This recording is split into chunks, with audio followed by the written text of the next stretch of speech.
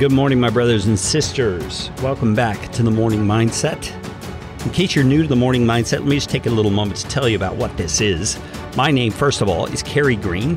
I am a guy who served as a pastor in local churches for 20 or so years, and I'm now kind of doing some online business things, but I still have this deep desire for us as believers in Jesus Christ to live in a way that gives God great glory in the world. That means that it makes Him look good to other people, and that pleases Him, that brings joy to His heart. And this Morning Mindset is my attempt at helping myself and you get our minds aligned with the truth of God.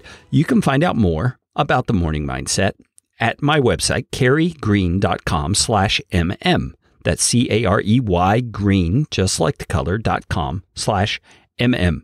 You'll find out everything you need to know about the Morning Mindset right there. We are looking at Romans chapter 12. We're moving into verse number 13 today, Romans 12:13. And the Apostle Paul says, contribute to the needs of the saints. This is what believers are to do. It's one of the many things we are to do in life. We are to contribute to the needs of the saints.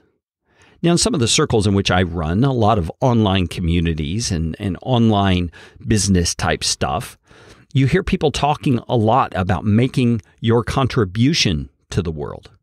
So it's the idea that all of us have something to offer. All of us have something that we are uniquely designed to do. And this word contribute is used often in that context. But contribute also is a word that has to do with giving. And I believe that's the context the Apostle Paul is talking about here. He says, when he says contribute to the needs of the saints, he's talking about physical needs, very real circumstances that we can do things to affect in a positive way. When you contribute to a need, it doesn't mean you are adding to the burden that need causes, though I guess you could construe the words to mean that. But obviously, the Apostle Paul is teaching us what to do as a representative of Jesus Christ in this world.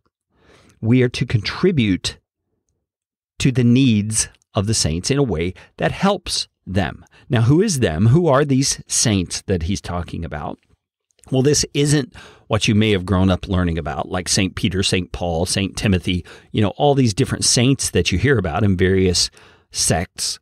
That's not what the Apostle Paul's talking about. The word saints in the New Testament is a word that he uses interchangeably with a word we use quite often, and that is the word Christian. So he's saying we as believers in Christ are responsible to help each other believers in Christ, with each other's needs. So think that through for a moment. The possessions that we have are to be used to help with the needs of others within the body of Christ. So if you have a car and someone needs to use a car or needs someone to pick them up, it is your responsibility to share that car in a way that can contribute to that need they have. Now, it may not also be a sense in which you have to be the one to drop everything you're doing and go give that person a ride if they need it. But maybe you have connections with others. You can help them find a ride. Now, let's pause for a minute and put this into context. I'm not saying every believer in Christ is obligated to drop everything and do for other believers in Christ the moment a need arises. I think the Apostle Paul is talking here about an attitude. We are to be willing. We are to be ready. We are to be on call to meet the needs of other believers as they come up. These are physical needs that he's talking about.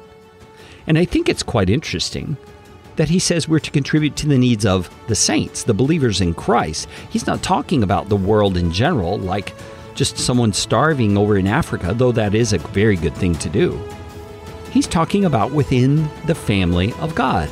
We are to take care of each other, just like a sibling, a brother and sister relationship. You would take care of each other. You would do what you can to benefit the other. That is our role and our responsibility. So who is around you today who's a part of the family of God that you can contribute to their needs?